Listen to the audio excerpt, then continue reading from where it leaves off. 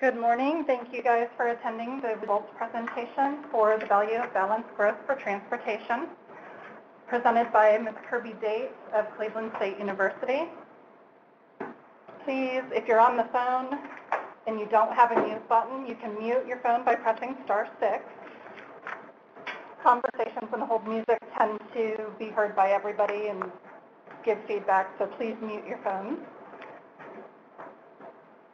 Questions will be held to the end of the presentation, and if you are attending via webinar, in the bottom left hand of your screen you should have a box to be able to type your questions, and at the end of the presentation we'll read those.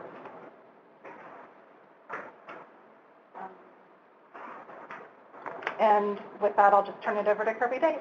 Thank you. Thank you. Good morning. I'm Kirby Dates. I am a professional planner representing the Maxine Goodman Levin College of Urban Affairs at Cleveland State University. This was a collaborative project between the Levin College of Urban Affairs and the Washkowitz College of Engineering at Cleveland State, and we also had CDM Smith, a consulting firm, assisting us on the project. Just briefly, it was truly a collaborative project. As you will see as we go along, there were really a number of people who played really strong roles. I was the leader of the planning team with the Levin College. Jacqueline Jenkins was leader of the engineering team over at Washkowitz College.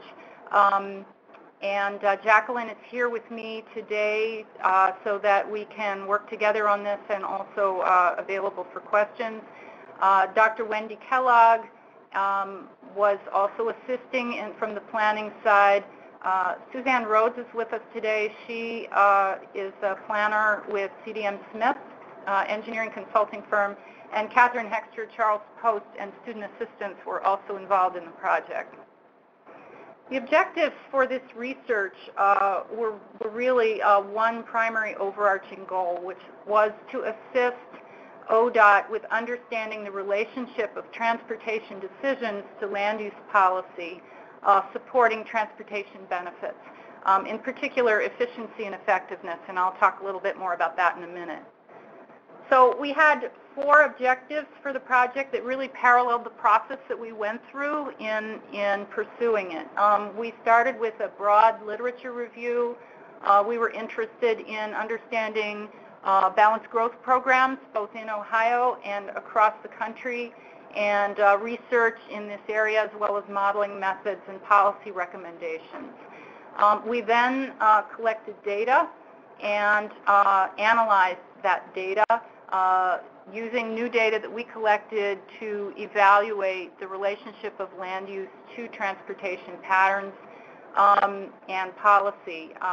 And then at the end, we looked at a broad review of policy across the country and how the literature demonstrated the connection of policy to land use.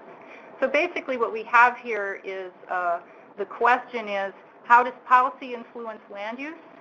And then how do land use patterns influence transportation outcomes? So it's sort of a 2-step connection that we were exploring. And just a brief overview of the literature is what I will start with. We looked at a number of things. We looked at just the broad range of types of land use policies that are in use, and we classified those into tiers for ease of analysis.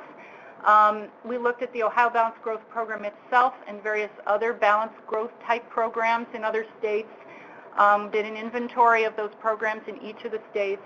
And then the literature review involved a pretty in-depth read of a wide range of issues related to the land use and transportation connection, from methodologies and land use and transportation measures to cost, to commuting times and distances, trip rates, mode choice, vehicle miles traveled, congestion and travel delay, and then emissions and vehicle collisions. So we classified the transportation benefits into 3 major areas. And you will see this sort of classification go through as we looked at these various measures. Transportation effectiveness, basically, we looked at lane miles. A transportation benefit of a land use pattern would be reduced lane miles. We use lane miles, you'll notice on this page, the blue are the areas that we basically specifically measured in our technical analysis. And lane miles is, we felt, a pretty good connection to reduced construction costs and reduced maintenance and operations costs. If you have less lane miles to maintain, then you're going to have lower costs. Under transportation efficiency, we looked at reduced vehicle miles traveled per capita. We looked at reduced congestion, delay, and travel times. And along with that, then, other benefits that can be part of that: increased opportunity for optimization of transit and other modes, and reduced peak travel demand. Under economic and community transportation benefits, we looked specifically in our analysis at increased safety and reduced emissions. But at the same time, there are many other sort of broader ripple effect transportation benefits that come from land use patterns represented, including better access for non-drivers, improved transportation choice for everybody, reduced fuel consumption. So these all fall out of the basic measures that we looked at. Local maintenance jobs, reducing transportation costs to all sectors of society, reducing local highway capital and maintenance costs. And then where you're doing more compact land use patterns, you're going to see redevelopment, a greater emphasis on redevelopment areas, which means that the overall tax base goes up. So we wanted to talk a little bit about this concept of the balanced growth type program. These are programs that basically attempt to create increased density and compactness in development areas, increased redevelopment and infill of existing areas, nodal patterns of development, which is basically development that's more focused on specific locations rather than being spread out evenly. So it's got a centering factor to it. It's weighted towards certain centers. And then prioritization of development and conservation areas. These are all characteristics of the overall goals of the Ohio Balanced Growth Program, and that's what we've looked for in other programs in other states. There's a very wide range of programs in other states. So we looked for these fundamental characteristics as the goals. These are the characteristics of land use patterns that will lead to transportation benefits. And so that's what we were looking for.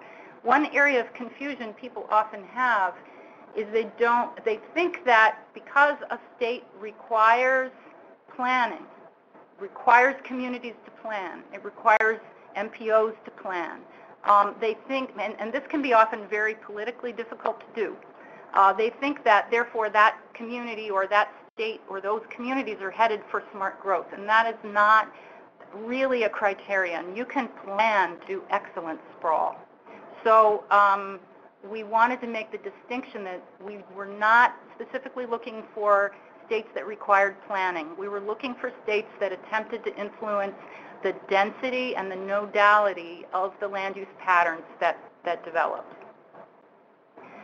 So then when we looked at the range of policies themselves, for the purposes of our analysis, we grouped them into 4 basic categories.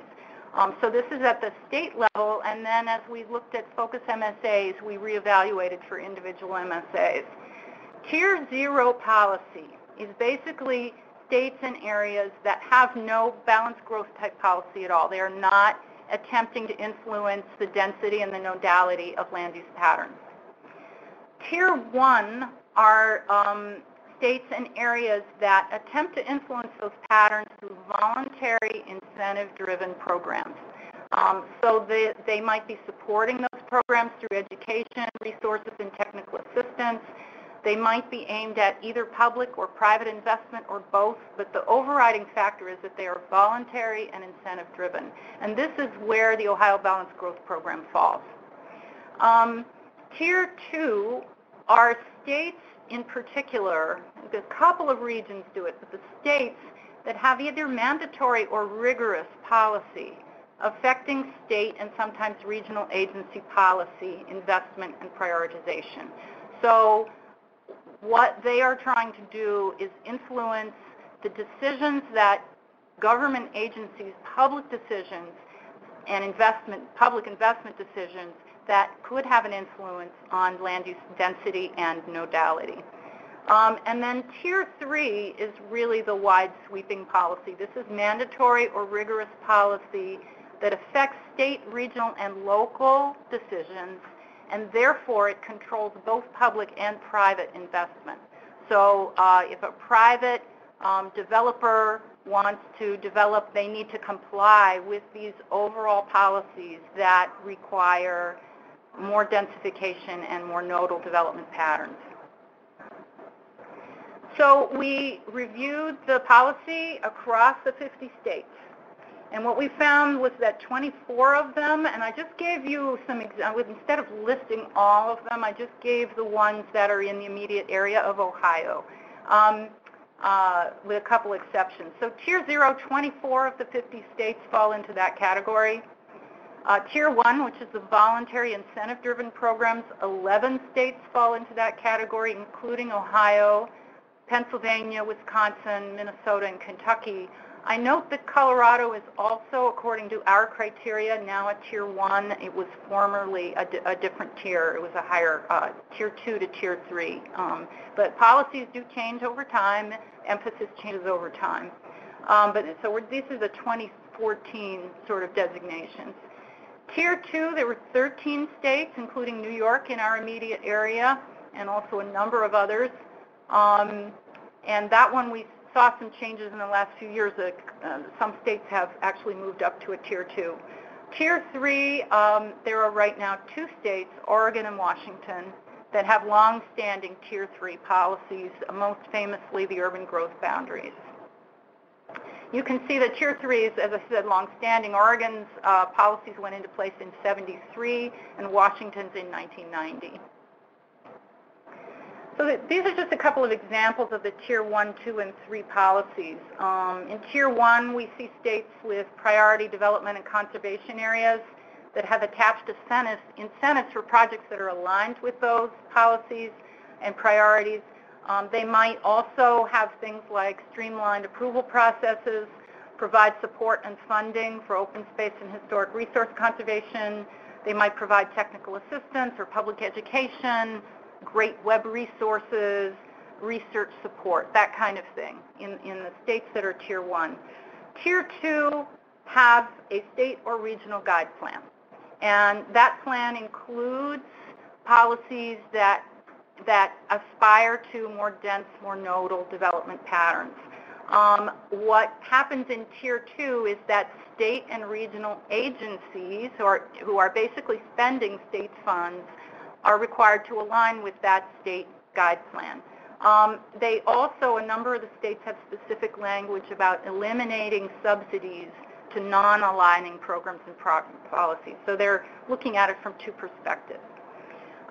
Tier 3 then have a state guide plan, and they require everybody to comply with it. That's state agencies, regional agencies, and local governments. Often they have full state offices that actually review local plans and codes and ensure that they are in compliance. This often involves mandatory urban growth boundaries and service areas.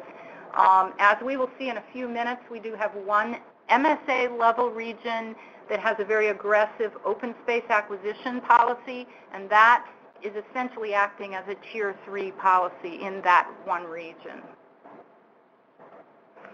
So general findings in the literature, just to sum up. And of course, in the report itself, there's extensive documentation of this. Less dense developments require more lane miles per dwelling overall. Transit-oriented developments, which are more dense developments focused around transit stops and stations and lines, are associated with fewer vehicle trips and greater transit share. There is where there is better jobs housing balance, i.e. more mix of jobs and housing together around nodes, they are associated with lower vehicle miles traveled and commute times. Mixed-use developments, again, that are mixing shopping and residential and office or work environments, provide an opportunity to reduce trips, providing a pedestrian alternative for some trips, and reduced number and length of trips are associated with reduced emissions and increased safety. Last one is obvious, but it has indeed been verified in the literature. So now I'm going to move into part 2 of the study, which is basically data collection and analysis. The steps we went through, we identified 26 metropolitan statistical areas across the U.S., and then we collected data on those, both quantitative and qualitative. We conducted analysis on that data via scatter plot and regression analysis. We also did a visual assessment of tier patterns in those scatter plots. Remember, the tiers are the different types of policies. So in that evaluation, we attempted to put policy, land use, and transportation outcomes together in one sort of visual analysis. And then, of course, we concluded with some results, which I will go over. And for those of you who are unfamiliar, a metropolitan statistical area is a U.S. Census regional-based designation. It's usually multi-county, and it's based on census tracts. So data collected on the MSA basis lines up with census data, and so we have a match there in terms of aligning data with other sets of data. We used a specific set of selection criteria in order to identify those MSAs. Working on behalf of the state of Ohio, we were very interested in making sure that we identified MSAs that would have parallels to the kinds of conditions and communities that we find here in Ohio. So the first cut was that, as we reviewed, we found 2 studies that had good data that was pretty consistent that we felt we could use for the analysis. So the first cut was that we identified the MSAs that had data available both from Ewing's 2014 Sprawl Index study, and I'll go into a little more detail on that in a minute, and the Texas A&M Transportation Institute Urban Mobility Study. Both of those were based on 2010 data.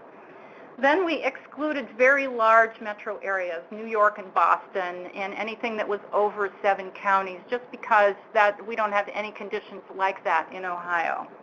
We excluded states with unique planning frameworks. Hawaii and Vermont have a completely different basis for how their planning law works, and we didn't feel that we would have comparable conditions to compare those.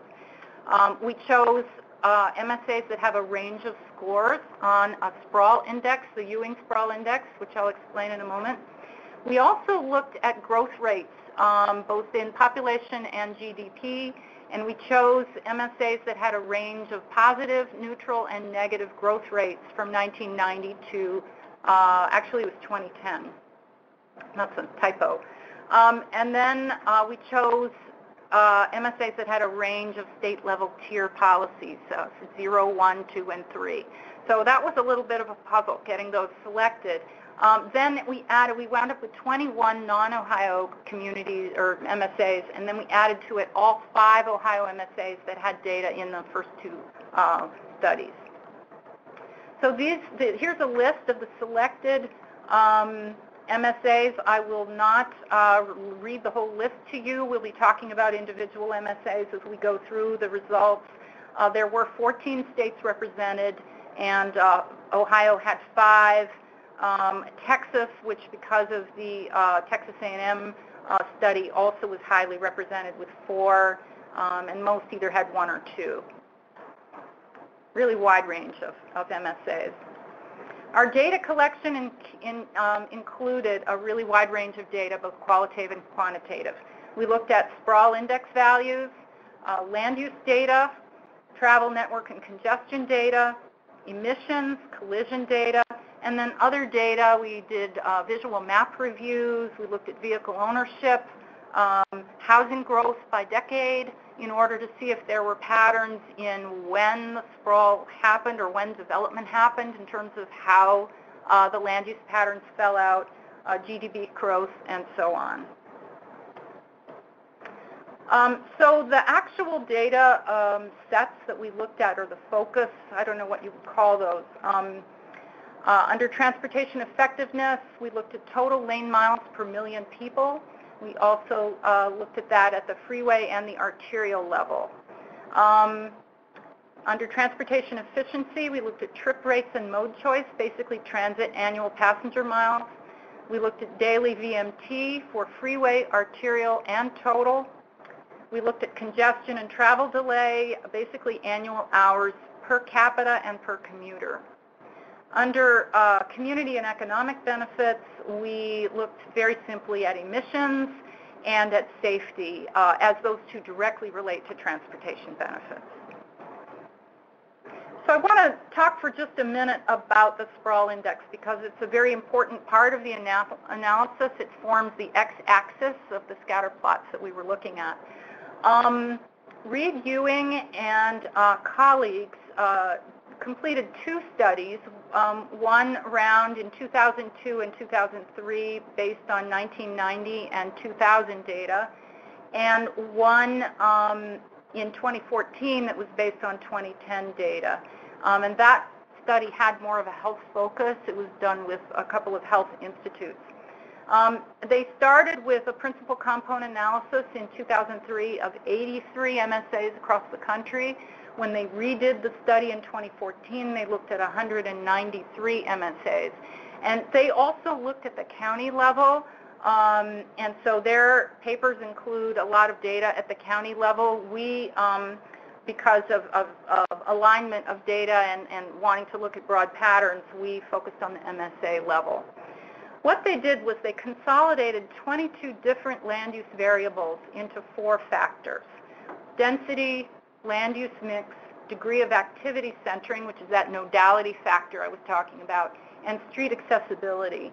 And then they rescaled those factors to arrive at a composite score with a mean value of 100 and a standard deviation of 25. The range for 2014 for the lowest, and this is an important point, the lowest sprawl index of all the MSAs they looked at in 2014 rated at 45, and that's the most sprawling. So the lowest number is the most sprawling. The highest went up to 425 with the least amount of sprawl, and that's at the MSA level. Their study in 2014, I should note, also updated the definition. So those 22 variables organized into 4 factors were slightly, a couple of the variables were adjusted a little bit as they defined their 4 factors. The study factors are important because they describe land use patterns.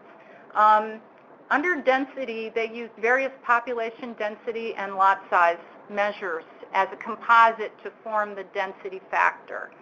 Under land use mix, they used job, shopping, school, population measures, and then various measures of their relationship to each other, so shopping and residence and jobs and residences and so on, and then combine those into the land use mix measure.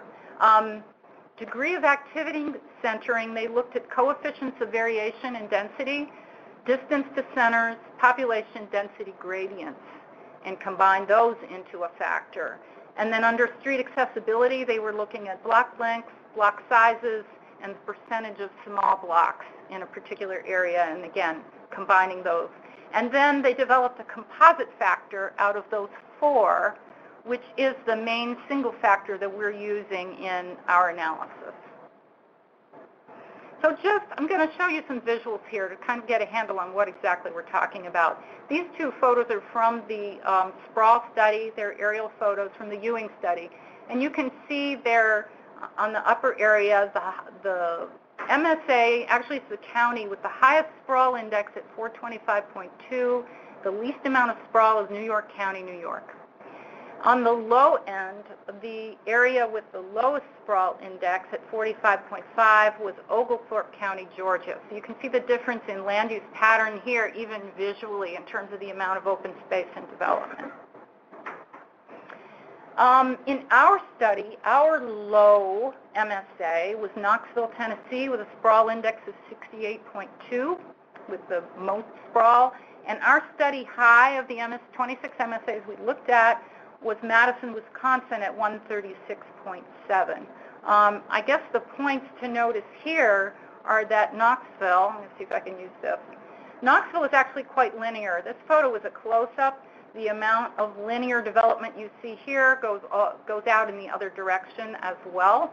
And then down here in Madison, you can note the two lakes, which really constrain development. Development's focused along the strip between them, and then around the two sides of the main city area is here. Okay, just for interest, I wanted to highlight the areas that are the Tier 3s and that have our highest ratings on the sprawl index. Eugene, Oregon has an urban growth boundary, and you can see it in the aerial photo. Notice here the very defined edge we have to development, and then development stops, and you've got the countryside with very, very little development at all. This was put into place in 1973, so it's really had quite a long time to have an effect on development patterns. In Spokane, Washington, Washington's our other Tier 3 state, these policies went into place in 1990. You can see similarly we have still a fairly well-defined edge, but perhaps not as well-defined as in Oregon. Our two high-end states, however, our two high-end MSAs are not in Tier 3 states. They're Wisconsin and Milwaukee. And so the question became, well, what is it that's giving them such a high sprawl rating? And it's difficult to tell, to be honest, and we'll talk about that a little bit as we go into the scatter plots. But you can see that the lakes here have a confining effect on the extent of development in Madison. And in Milwaukee, we do have a confining effect also. This is Lake Michigan along here. However, it's only on one side, and we also have other MSAs with a lake or a river constraining development that don't have high sprawl ratings. So it's a little more difficult to tell what exactly might be driving those sprawl ratings there. One other MSA that's of particular interest in this category is Boulder, Colorado. Boulder, Colorado is officially, according to our assessment, a Tier 1 state, very more incentive-driven, voluntary type policies. And yet, Boulder is surrounded by a green belt. This is the outskirts of the Denver developed area, which is Denver's down this way. And we have this large green swath here between Boulder and Denver. We also have all this undeveloped mountain area here. And what we basically have found is that in Boulder, no, there's not mandatory policy, but there has been an aggressive land acquisition policy since 1898 in that county. There are 8 different government entities that have acquired open space in up to 15, using 15 different mechanisms from purchase to conservation easements to various other designations. So that aggressive policy is effectively acting to constrain development as well. In Ohio, one of the lowest rated, that we're much more moderate here. We don't have the low lows or the high highs, but we have more moderate MSAs. One of the lowest is Columbus at 93, you can see here, and then Akron, which is one of our highest at 103, is similarly, visually, there's not a lot of difference between these. And what I will talk about in a few minutes is that there are obviously many other factors that go into determining land use patterns besides simply policies that are in place. And a lot of the land use policy we see is in place very recently and may not have had much time to take effect. So here's the first of our scatter plot analyses that we use to kind of look at the relationship of land use to transportation outcomes. That's the scatter plot locations. Each of these points is and is one of the MSAs. The first 2 letters are the state that the MSA is located in. So you'll see TX-B is Texas, Beaumont. and the second letter after the dash is the first letter of the actual identifying area. I know. I want to make a couple of other points here.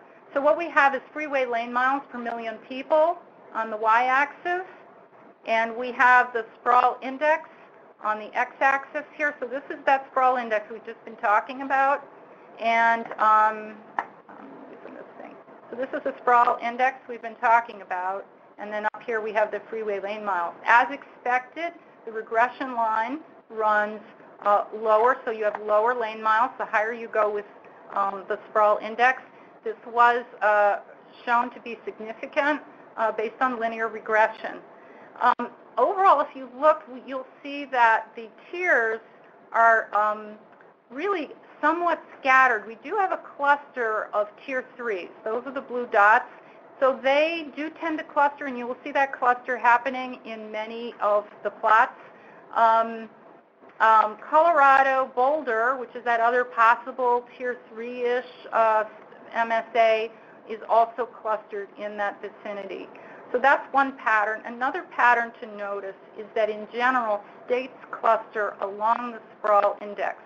So you will see the Texas group are roughly in the same area of sprawl. The Ohios have tended to be along the sprawl index, clustered in the same vicinity. The Connecticut's, this one doesn't have a symbol, but the Connecticut's are close to each other. So that is another pattern that we note that shows up from time to time. I should also mention that we also, I'm not going to show you the scatter plot here, but we also studied arterial lane miles per million people. That analysis was not shown to be significant. The outlier was Spokane, Washington. So there, the cluster of tier 3s did not line up. Spokane was up here somewhere. And Beaumont, Texas, which is in the group here, was also an outlier up here in that analysis.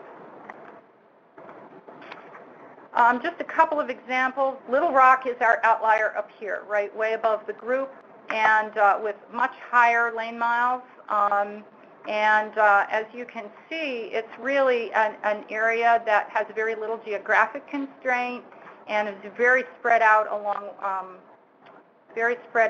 one long corridor here, and another corridor that looks like it goes up along the river here. So that seems to have had some influence on its sprawl index and its lane miles. In Laredo, where we had relatively low, in fact this was the low outlier, was Laredo, Texas. I want to introduce you to this area. This will show up again in other scatter plots. Laredo is right on the Texas-Mexico border, and you can see the Rio Grande here. So Laredo is constrained up against that international border. The data only looks at Laredo itself, the United States side. Notice the density and intensity of development on the Mexico side. So we could say, well, one of the reasons they have fewer freeway lane miles is they are constrained by that international border. On the other hand, Buffalo, New York, which is similarly constrained against the Canadian border, you can see the Niagara River here, falls right in the middle of the pack and is not an outlier at all. So that obviously is not a clear, strong indicator of what is going on here. So just a quick summary. I've mentioned most of these things already. The one thing I want to mention on this slide is confounding factors. What we found over and over again in this analysis is that there are obviously a number of other things going on in each of these slides. Things like market conditions being different in different MSAs, different population and household characteristics, different jobs and housing locations, not just the mix, but the locations of them can affect the transportation factors. The size and configuration of the MSA, external travel demand was not addressed in this at all in terms of identifying who might be coming through that area from outside, and the overall level of transportation investment. Those were outside the scope of this study and very easily could be contributing in a big way to the outcomes of these scatter plots. All right, next one we looked at public transportation annual passenger miles per capita.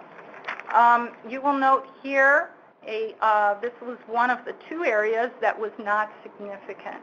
We do have a general trend up, as you might expect, where the passenger miles increase with the sprawl index, but lots and lots of scatter in terms of outliers and in terms of policy. The Tier 3 cluster does not even hold here. We have Oregon, and Washington. They're pretty far spread from each other, and so that really everything's very broad spread and mixed up. Of interest, Pittsburgh is at the high level in terms of the highest passenger annual miles per capita, and our lowest is Beaumont, Texas. So Pittsburgh itself, it's hard again to discern what could be driving this, but the fact that development is organized along the three rivers could possibly contribute to a more convenient transit system that could generate higher ridership. And beyond that, it's really difficult to tell what could be driving that here. In Beaumont, we have a very spread out community. You can see somewhat linear in development pattern and no real geographic restrictions. So again, that is probably there are many factors at work here in determining what that ridership is about. I mentioned most of these things. Again, the non-land use factors here, things like transit convenience versus auto use, overall transit investment, job housing locations, weather, market demand, social desirability of using transit, and household and population characteristics are all going to be drivers that were not part of this study that would possibly help to explain some of the patterns we saw. Okay, another factor we looked at, daily vehicle miles traveled. This one did come out as significant. You can see the general expectation that we would have, as the sprawl index went up, lower VMT was indeed shown in the study. And we do have a cluster here of the Tier 3 states. And in fact, Boulder, Colorado also falls into that cluster in terms of lower VMT. And of course, our two Wisconsin states are right in the ballpark there with those. Outliers include Texas and Laredo are pretty, or I'm sorry, Beaumont, Texas and Little Rock are pretty far outside of that, and our low down here is Boulder and Laredo have very low VMTs for the group. I should mention that this was one area where the other two we studied, freeway daily VMT, that scatter plot looks almost like this one. The locations are slightly different, but the patterns are pretty much the same. However, arterial daily VMT had significantly different patterns. Beaumont, Texas was located way down here for freeway and way up here for arterial. And a number of these guys, Grand Rapids, Michigan, moved up in terms of higher VMT, and Laredo, Texas moved up closer to the regression line. Okay, just another view of Beaumont. And the summary here again, confounding factors are most likely at work here to explain all of this. So really the patterns were very, in terms of policy, were less prominent except for that Tier 3 cluster that shows up again and again. Okay, annual hours of delay per commuter. We also looked at annual hours of delay per capita, and again, this one was virtually the same, very, very similar patterns. Here we did not have so much in terms of pattern. We did see a significant regression analysis, and we saw a line that, as expected, reduced, so the hours of delay would reduce as communities went up on the sprawl index. However, very wide range of scattering, and the policy tiers were scattered as well. Even the Tier 3s, Oregon, Washington, and then we have Eugene, Oregon down here, were pretty widely scattered from each other on the delay index. Of interest, Eugene, Oregon is a college town. Maybe that had something contributing to the lack of, to the lower delay. So I should show you again. Up here, our high for this rating was Connecticut, Bridgeport, and our low was Stockton, California. So I have illustrations of both of those. In Bridgeport, you can see this is really part of the New York metropolitan area, so delay is kind of part of the definition, I think. This intensely developed area in Connecticut is right up against Long Island Sound. And Stockton, California, on the other hand, at the low, in appearance, appears to be fairly intensely developed and pretty spread out there, very few geographic constraints in the development there. So hard to say why the delay would be lower there. I'm just going to skip over that. That's really basically what I just talked about. Sulfur dioxides per million people really represents the emissions group that we looked at. We looked at sulfur dioxides per million people, nitrogen oxides per million people, and volatile organic compounds per million people. And I would say in general, the differences between them are that the outliers for nitrogen oxides were distinctly different from the sulfur dioxides group. And volatile organic compounds pretty much paralleled the sulfur dioxides, but the groupings were looser, a little more spread out. This does really roughly parallel the daily vehicle miles traveled, as would be expected.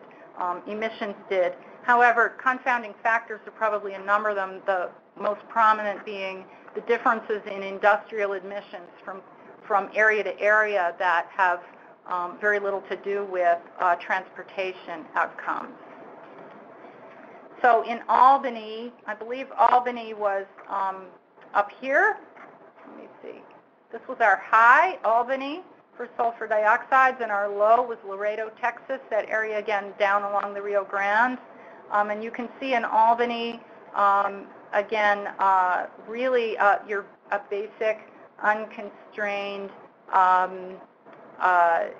development pattern here without a lot contributing to a question of why this would be.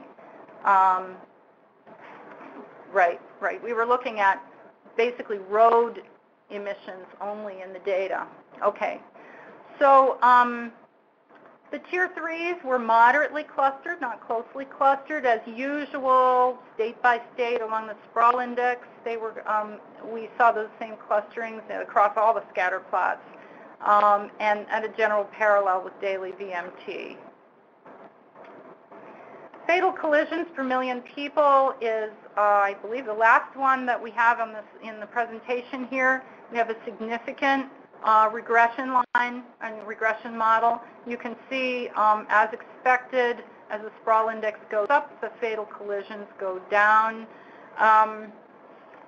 We also looked at annual injury collisions per million people and property damage only collisions per million people. The injuries pretty much paralleled fatal collisions, just a little bit wider spread, and actually property damage paralleled injury fairly closely. We did have a few outliers that were different. Connecticut Beaumont moves up closer to the regression line here and for injuries and property damage, and Beaumont, Texas, which is quite high in the fatal collisions, moves down for the injury and property damage. Similarly, New York, Albany moves down, and Grand Rapids, Michigan moves up for injury and property damage. So there's some parallels here between them, and there are some parallels to freeway lane miles as well, but there are variations between them as well. And I just went over those, so I'm going to move on. Okay, so the results in general of what we found in all of these scatter plots. Relationships between land use factors and transportation outcomes, as demonstrated in Ewing's 2000 Sprawl Index Allowance, still hold for 2010 data. In their 2014 analysis, the Ewing study, as I mentioned, was focused on health factors, and they did not actually look closely at some of these relationships in that study. And what we found by repeating that analysis on these 26 MSAs is that those same relationships do hold up. So higher sprawl indexes are associated with more dense land use factors and more nodal land use factors. The relationships were significant between sprawl index and freeway lane miles, hours of delay, daily vehicle miles traveled, emissions, and safety, and the sprawl index. So we saw significant relationships between those transportation outcomes and the land use outcomes. Where we saw insignificance was arterial lane miles and public transit use. And that, as we talked about, are probably related to factors that were outside of the analysis that we did. The models in general across the board were what we would call weak. They were not strongly aligning to the regression line, and yet they were indeed significant in most cases. All right, so other things. So we talked about that's the relationship of land use to transportation outcomes. The other connection, the relationship we were looking for, was the relationship of policy to land use patterns. So that's the colored dots versus the land use patterns. So those relationships were less clear. We did see Tier 3 MSAs generally clustering together across both the sprawl index and the specific variables, and that wild card boulder, which in general clustered with those. So that's a very, very interesting finding. Those Tier 3s and Boulder all had not only land use policy that constrains development, but they were very long-standing policy, 1898, 1973, 1990, as compared to a lot of the other policies that have gone into place since 2004, 2006. The states generally cluster along the sprawl index. So in general, all the MSAs in one state are going to be in roughly a range of each other on the sprawl index. That's a very interesting finding that really needs more investigation to understand better what it is that's driving that. Modeling to control for complex and external factors is therefore recommended. So really the next step is to try to understand these patterns that didn't really show much indication. What is it that is driving those patterns? Is it market demand, property values, and so on in that MSA that's driving those patterns rather than policy? However, the other side to that is that it would be great, since a lot of these policies haven't been in place very long, to look at this again in a few years after they've been in place longer, and we can see if there's a change in their effects. Okay, the third very brief part of this study was to look broadly at policy and the literature and the potential opportunities that exist in using policy to influence land use patterns and therefore influence transportation outcomes. So our very brief, broad overview included reviewing ODOT's programs and funding mechanisms, ODOT and MPO agency programs, policies, processes, and funding, reviewing the balanced growth plans in Ohio themselves and their implementation plans, reviewing both academic and agency research on outcomes of transportation policy, and identifying then a set of policies, outcomes, and benefits that could result from that. So this is all summarized basically in one diagram, and I encourage you to look at the report eventually when it's available, because there's discussion of each of these parts. But basically what we have is interaction with local governments can generate, can encourage density and compact development and support a multimodal system. Things like compact development, transit-oriented development standards, sidewalk and bike lane requirements, local plans that prioritize infill development, These are all the kinds of local policies that can encourage that density and nodality that we were talking about. What results from that then are community benefits and what we call a transit-ready built form, basically that dense nodal type of development that reduces things like VMT and also is supportable for transit in a feasible way. So community benefits are things like reduced costs. We talked about all of those earlier in the presentation, reduced air pollution, and to increase tax revenue. A transit-ready built form is basically higher density, mixed land uses, walkable neighborhoods, and by definition, they are nodal in development pattern around those transit nodes. At the MPO level, the opportunity exists to encourage a nodal regional development pattern. So at the MPO level, you're not so focused on compactness as you are on that nodality. There are opportunities for incorporating incentives into coordination with MPOs and local governments through regional plans, through balanced growth plans in particular, and so on.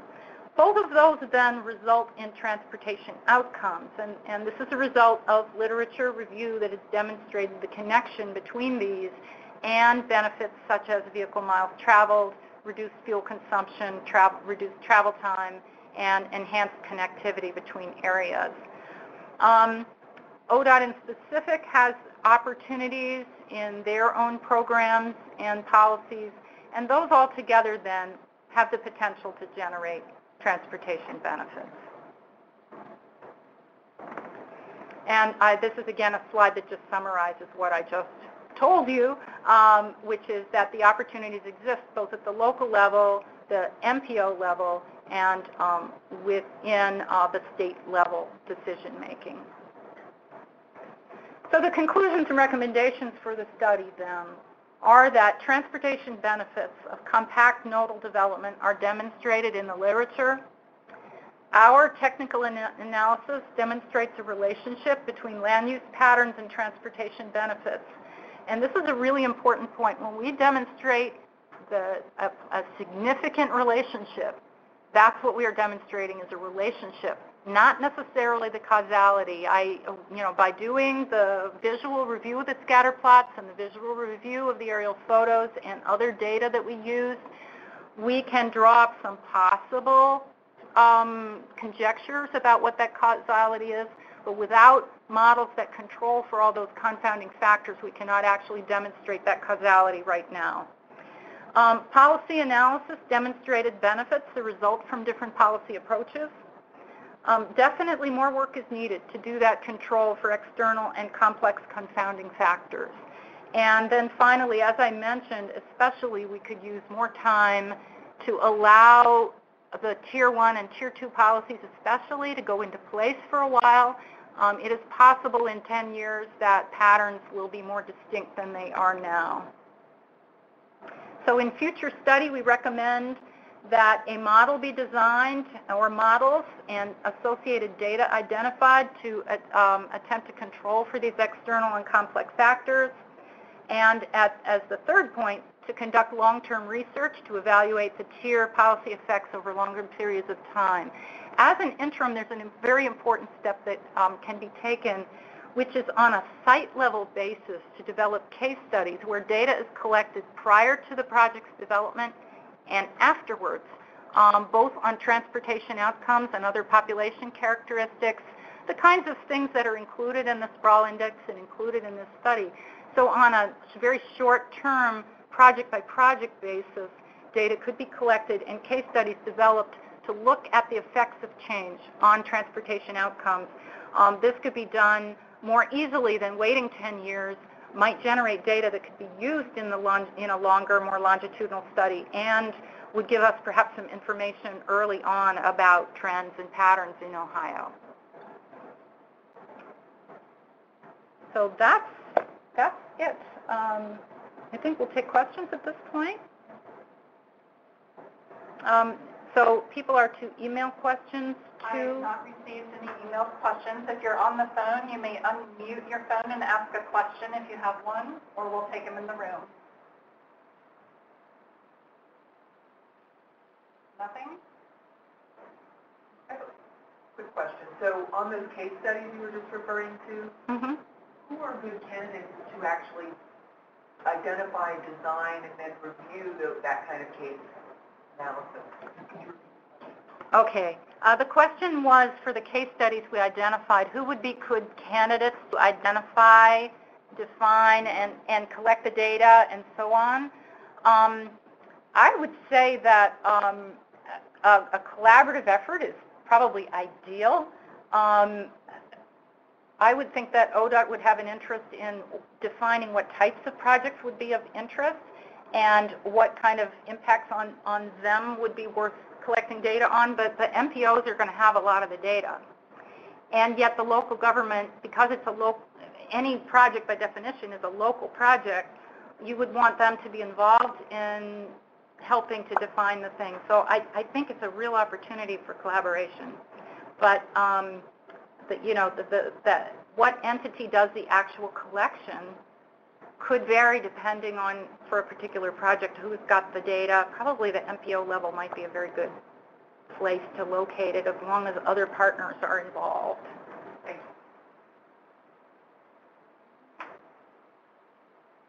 you. It appears somebody is typing a question, so we'll wait until that comes through.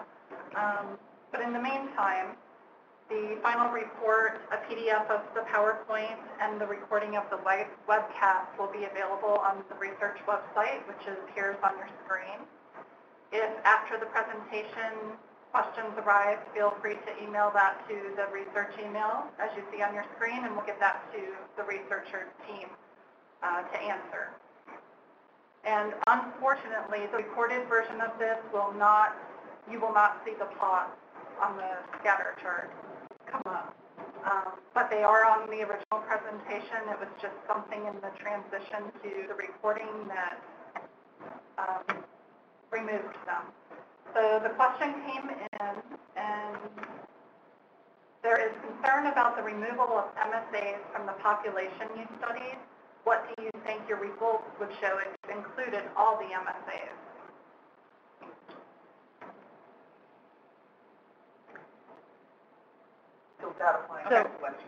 The question was, what would we see, what do we think we would see if we had included all 193 MSAs instead of the 26 we selected?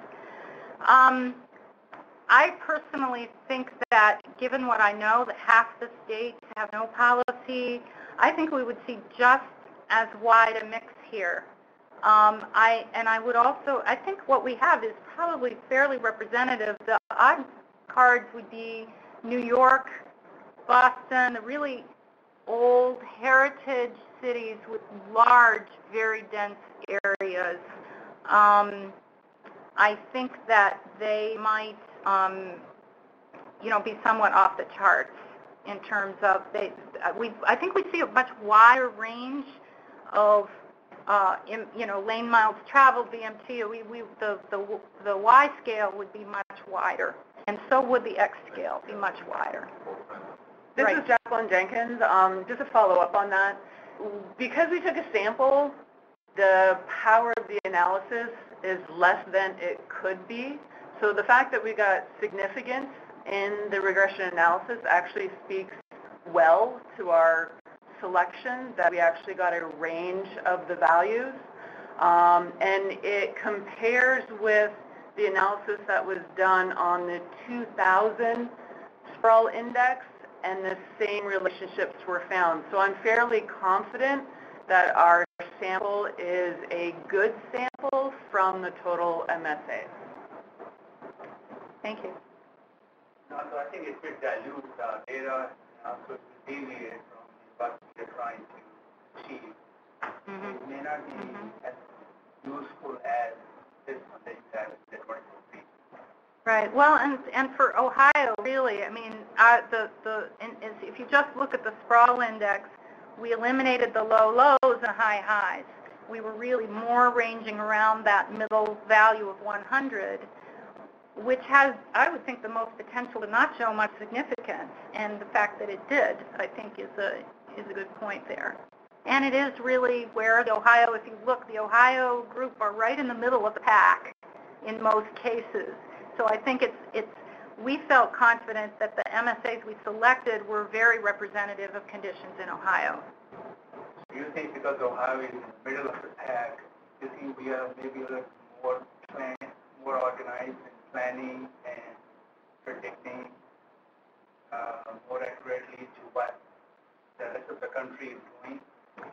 So we kind of are in the middle. Every time we go on the ground, we are right there. Well, I think where we are in the middle of the pack is in the middle of the sprawl index.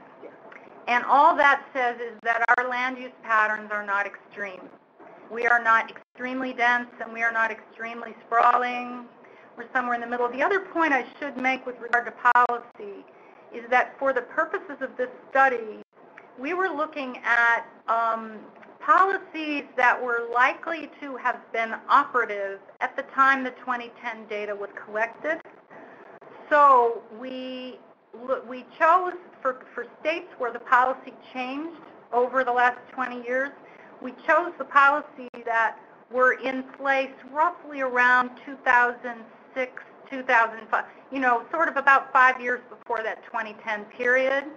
As a result, even though Ohio is a Tier 1 policy state now, for the purposes of this study, Ohio is classified as a Tier 0 because the Ohio Balanced Growth Program itself did not begin implementation until 2009, and it even then took a couple years for some of those projects to start getting implemented. So we felt that it was more realistic to say, for the purposes of the scatter plot analysis, that the operative policy was Tier 0 at the time. So that's one point I want to make. I think there were one or two other places where there were variations from the state 2014 policy, but that's all explained in the report.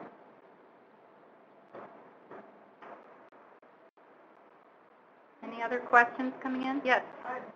In the final report, you talked briefly about what sorts of variables would need to be developed to put from cost factor into the analysis. Could you just go over that briefly? I'm curious to hear whether that's something you think could be implemented more in near term and provide preliminary data, or if that's something that we have to wait for a certain number of years of data to be collected because there would have to be changes in order to get it.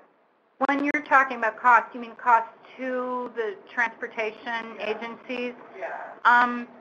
That one we have discussed a fair amount, and it's actually a very complex question because everybody divides up their budgets differently.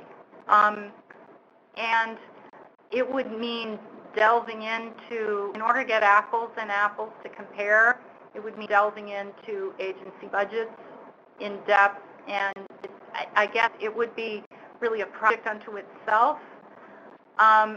It's likely that an initial look at that, and I'm going to ask Jacqueline to chime in. I'm going to. But it's likely that an initial look would simply identify ways that we need to start collecting data in order to track this in the future. And that might be where it stands. So Jacqueline, what do you have to say? Yeah, so we took a quick look.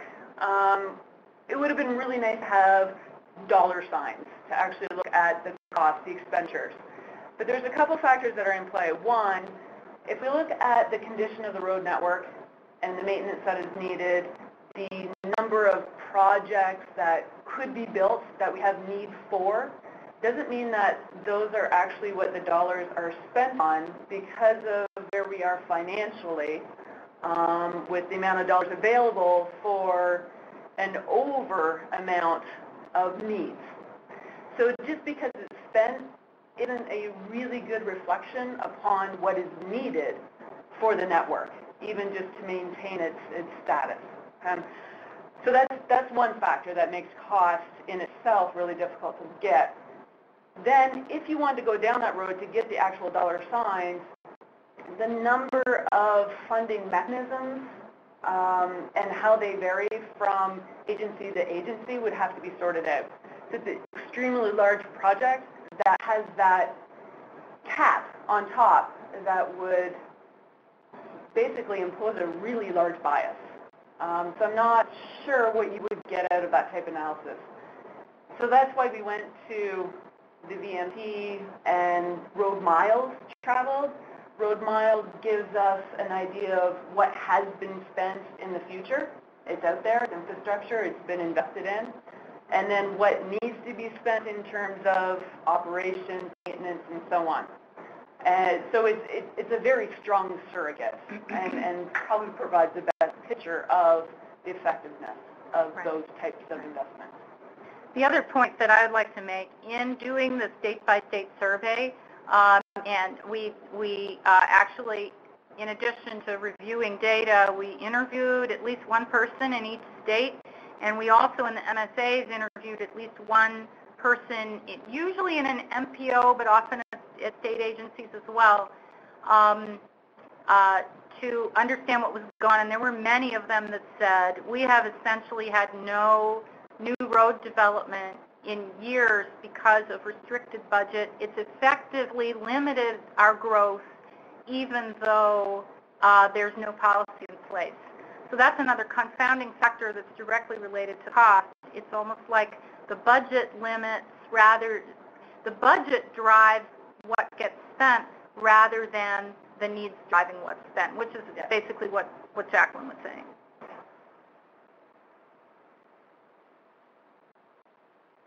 Any other questions coming up? There's somebody typing, so we'll give it a second. Okay.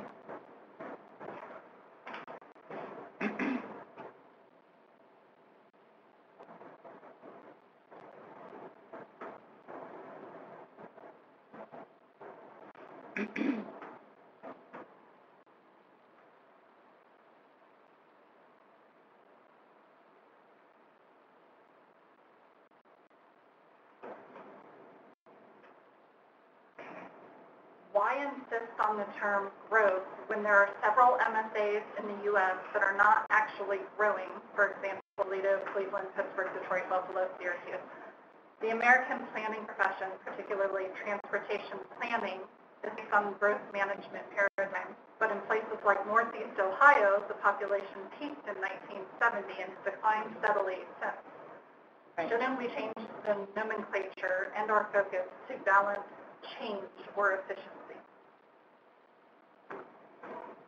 Well, I think the question was if we should be using the term balanced change instead of balanced growth in referral to the fact that many areas are not growing, they are stagnant in terms of their growth. I think there are different ways to interpret growth. I think places can grow without expanding their development, and that's really the point. In fact, that's what we want in a balanced growth strategy. Growth is more related to, we've used it kind of loosely in many different ways in this presentation, but growth can refer to economic growth, which does not have to imply a footprint expansion. It can also refer to a footprint expansion, and that's why in most cases here I use the term development patterns in describing what was happening. But we did, in selecting the MSAs, we selected communities that are not growing or have negative growth, i.e. their GDP is not expanding or their population is not expanding. We included those with virtually flat population expansion and those with expanding population. So, growth is kind of a loose term here, but I think keeping that word growth in there is very important because economic growth is important to everybody and important to the state, and it does not necessarily have to have footprint expansion. That's what INSO's about. All right, at this time we'll conclude the presentation. Thank you everybody who attended, and to Kirby and the researchers for taking the time to be here. Again, visit the website for the final report and presentation, and email any questions that come up in the future to the research email on your screen. Thank you. Thank you.